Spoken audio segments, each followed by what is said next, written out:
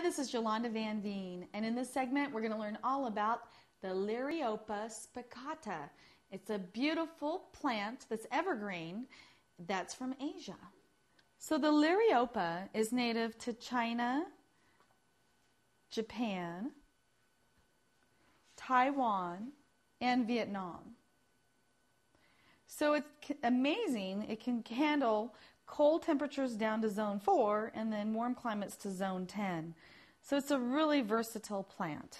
So they call the Liriope creeping lily turf, but it really isn't creeping at all. It grows more like a mondo grass or grass. So the Liriope is not a creeping lily turf. It's more similar to mondo grass, and it'll grow and even the leaves will darken up. And so they're a great foliage for wintertime too. And I always say they're from Japan, so they're probably related to the mondo grass.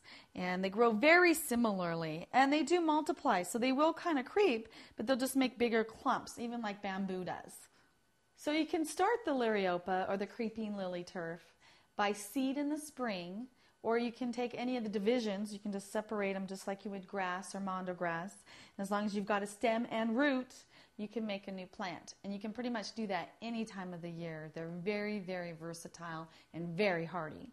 Some people call the Liriope by another name, and you can buy it sometimes by the name of Ophiopogon.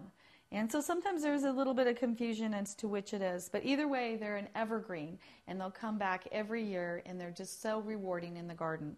And they give you a flower too, just like mondo grass. In late summer, you'll get a little pale purple flower on your Liriope, and they're just really cute, almost like a little lily of the valley.